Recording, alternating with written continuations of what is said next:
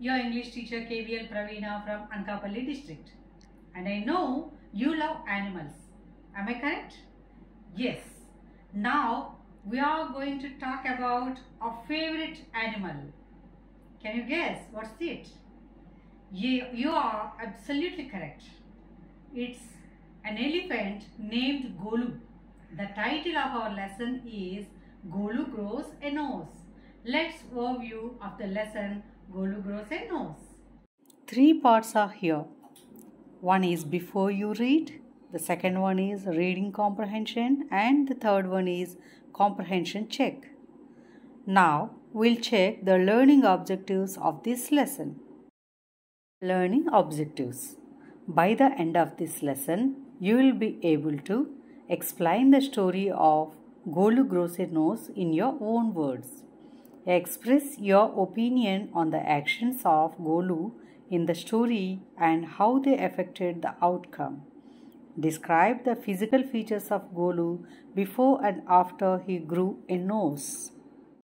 State the different animals that Golu encountered in his quest to find out what the crocodile eats. Recognize the different uses of the trunk of an elephant as mentioned in the story. Summarize the main message of the story and how it can be applied in our daily lives. Analyze the characters in the story and explain their roles in the plot. Be ready to enter into the first part of the story. Golu grows a nose comprehension 1. There was a time when the elephant had no trunk. Long, long ago, the elephant had no trunk. He had only a bulgy nose as big as a boot. He could wiggle it from side to side but couldn't pick up things with it. Golu, a baby elephant with a bulgy nose, is full of questions. There was a baby elephant called Golu. He too had no trunk but only a bulgy nose as small as a small boot. Golu was full of questions. He asked his tall aunt, the ostrich, "Why don't you ever fly like other birds?" Then he asked his tall uncle, the giraffe, "What makes your skin so spotty?" He asked his huge uncle, the hippopotamus, "Why are your eyes always so red?" He asked his hairy uncle, the baboon, "Why do melons taste like melons?" The ostrich, the giraffe, the hippopotamus, and the baboon had no answers to Golu's questions. "Golu is a naughty boy," they said. "He asks such difficult questions. He goes to the Limpopo River to find out more about the crocodile's eating habits." One day, Golu met the myna bird sitting in the middle of the bush. He asked her, "What does the crocodile have for dinner?" The myna said, "Go to the banks of the great grassy Limpopo River and find out." Golu went home. He took 100 sugar canes, 50 dozen bananas, and 25 melons. Then he said to his family, "Goodbye, I am going to the great grassy Limpopo River. I'll find out what the crocodile has for dinner." He had never seen a crocodile and didn't know what one looked like. He met a python and asked him,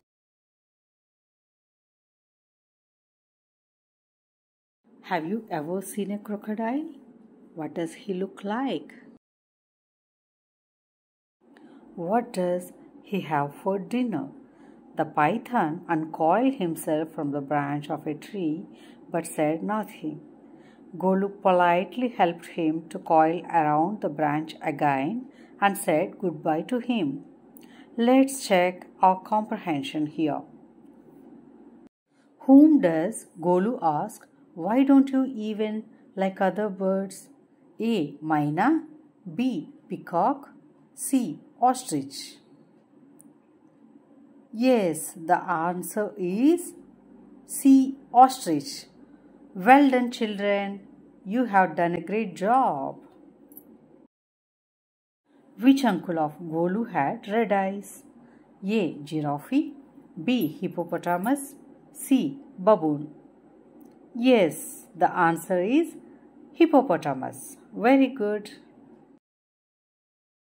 Golu's relation did not answer his questions because A. They were shy. B. The questions were too difficult. C. Golu was a naughty boy. Yes, the answer is the questions were too difficult to answer them. Very well done. Who advised Golu to go to the Limpopo River? A. Myna. B. Baboon. C. Ostrich. Yes, the answer is Myna. You are absolutely correct, children. Question number 5. Why did Golu go to the river? Option A. Because Golu was a naughty boy. Option B. To know about the crocodile's dinner. Option C. To see the great river Limpopo. Well done, children. You remembered very well. The answer is option B. To know about the crocodile's dinner. Comprehension 2. Golu meets the crocodile face to face.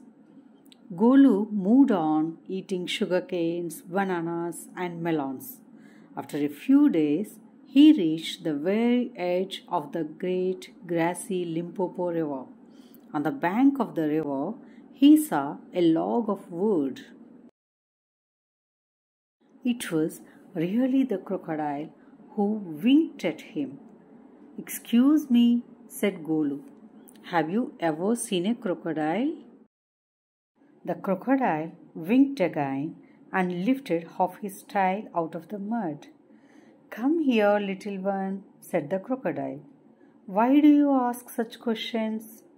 I want to know." "Come close, little one, for I am the crocodile." And he shed crocodile tears to show it was quite true. Golu was afraid, but he sat down on the bank and said, "You are the very person I was looking for. Please tell me what you have for dinner." "Come here, little one, and I'll whisper the answer to you," said the crocodile. Golu put his head down close to the crocodile's snout, and the crocodile caught him up by the nose. "I think," said the crocodile, "today a baby elephant will be my dinner." "Let me go! You're hurting me, Mr. Crocodile!" screamed Golu. The python, who had been quietly following Golu, came to the bank and said, "If you don't pull as hard as you can, the crocodile will drag you into the stream." Golu sat back on his little haunches and pulled. The crocodile slipped into the water, making it all creamy with great sweeps of his tail. He also pulled and pulled.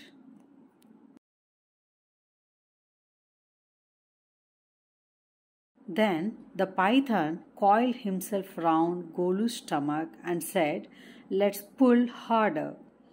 Golu dug in all his 4 legs in the mud and pulled. The nose kept on stretching. At each pull, the nose grew longer and longer, and it hurt Golu. The nose was now 5 feet long, but it was free at last.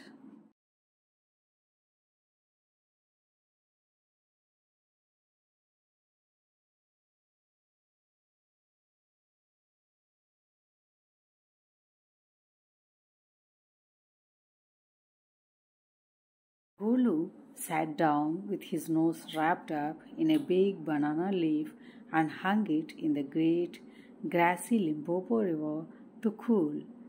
Golu sat there for 2 days, waiting for his nose to cool and to shrink.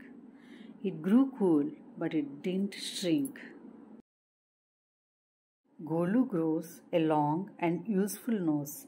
At the end of the second day, a fly came and stung Golu on the shoulder. Golu lifted his long nose, that means trunk, and with it hit the fly dead.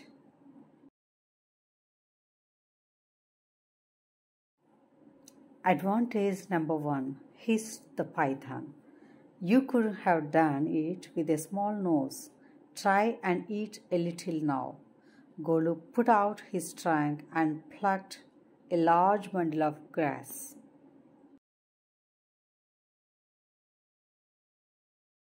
He dusted it against his forelegs and stuffed it into his mouth.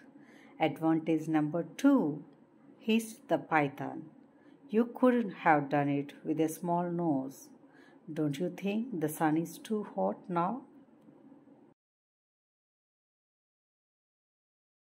Golu scooped up some mud from the bank and slapped it on his head. Advantage number 3. Hissed the python. You couldn't have done it with a small nose. Thank you, Mr. Python, said Golu gratefully. I'll remember all this and now I'll go back to my family. Children, let's check your comprehension too. The crocodile lay on the bank of the Limpopo River. Golu thought it was A. a living crocodile, B. a dead crocodile, C. a log of wood. Yes, you are correct, children. It is a log of wood. Well done. What did the crocodile do to show that it was a real crocodile? A. The crocodile winked at Golu. B. The crocodile shed tears to show it was true. C. The crocodile lifted half of his tail out of the mud. Yes. Great, children. The answer is the crocodile shed tears to show it was true. Very great. I am appreciating you to remember the story. Come here, little one, and I'll whisper the answer to you. The crocodile said this because A. He couldn't stand up. B. He wanted to eat Golu. C. Golu was deaf. Yes, children, you are correct. The answer is he wanted to eat Golu. Your guess is very nice. Who helped Golu on the bank of the river? A. The myna. B. The baboon. C. The python. Yes, children. The answer is C. The python. Well done. Question number 5. Name 2 things that an elephant can and can't do with his trunk. Elephant can do's are: he can hit a fly with his trunk. He can lift huge things with his trunk like logs, bundles of grass, etc. Elephant can't do's: he cannot hear with his trunk. He cannot walk with his trunk. Summary of the story. In this story, Golu, a baby elephant with a bulgy nose, is sent to the great grassy Limpopo River to find out what the crocodile has for dinner. He is full of questions and has no trunk, unlike other animals. He meets the myna bird and asks her what the crocodile has for dinner. Golu takes 100 sugar canes, 50 dozen bananas and 25 melons and leaves his family. He encounters a python who asks him about the crocodile's appearance and what it has for dinner. The python tells Golu that he is the crocodile and will whisper the answer to him. Golu is afraid, but he asks the crocodile for the answer. The crocodile catches Golu by the nose and he tells him that a baby elephant will be his dinner. The python tells Golu to pull harder, and Golu does so, causing the nose so stretched and hurt Golu.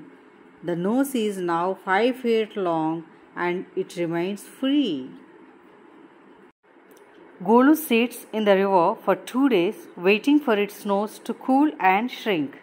At the end of the second day, a fly stings Golu on the shoulder, and Golu uses his long nose to hit the fly. The python explains that Golu's small nose allowed him to eat grass, avoid the sun, and avoid the mud. Golu gratefully remembers this experience and returns to his family. Rudyard Kipling. He was an English short story writer, poet, and novelist. Born in Bombay in British India. Popular books by Kipling are Kim, Jungle Book, Just So Stories, Rikki Jikki Tavi, etc. Words are, of course, the most powerful drug used by mankind. Famous quote by Rudyard Kipling. A passenger boat was moving slowly in a thick fog. On deck, an old man, rather frightened, asked a sailor, "How far are we from the land?"